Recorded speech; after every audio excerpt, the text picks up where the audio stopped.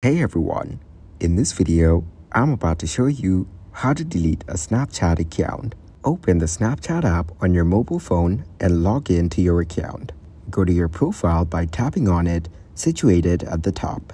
Tap on the gear icon and go to the settings. Scroll down and select the I need help option.